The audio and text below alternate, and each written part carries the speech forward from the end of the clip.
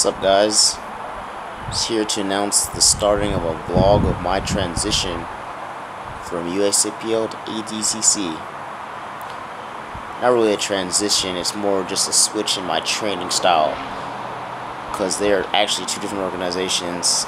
Usapl is powerlifting and ADcc is like grappling or jiu-jitsu. Yeah, it's going to be a little bit of a journey. Currently, I don't have a weightlifting gym that I can actually vlog at, so I gotta find one of those, as well as find a place to train at for jiu-jitsu that allows me to actually vlog.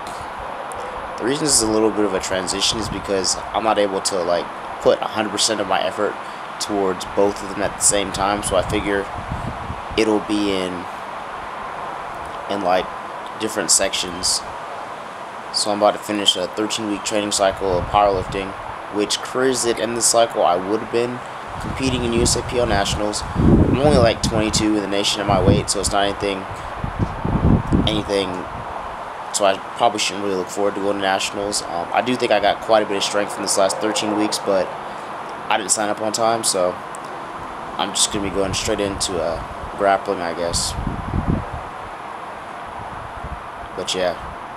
It's kind of tiring to do, or if not impossible, to do both at the same time and get 100% of the benefits from both. So it's going to be a change of my training. I figure I'll like show a little bit of how I decide to change up my training. Maybe even vlog some like actual grappling, which I guess not maybe, I actually plan on doing that. I more or less think the belt systems in jiu-jitsu are just like a social construct. Even though they do have the experience behind each belt, I figure a little bit of this vlog will be me teaching myself some of my own moves, as well as going to classes. So like I'll have like the generic factory set of moves that get taught in classes, as well as my own like special moves that I'll decide to do here and there. Maybe we'll see, I guess. But yeah, if you'd like to see that, definitely possibly like and subscribe.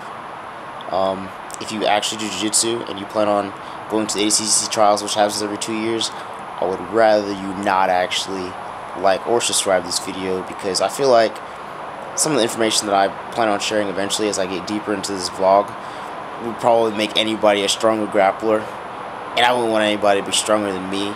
So if you're one of those people, you can like just like tune out. Well, later.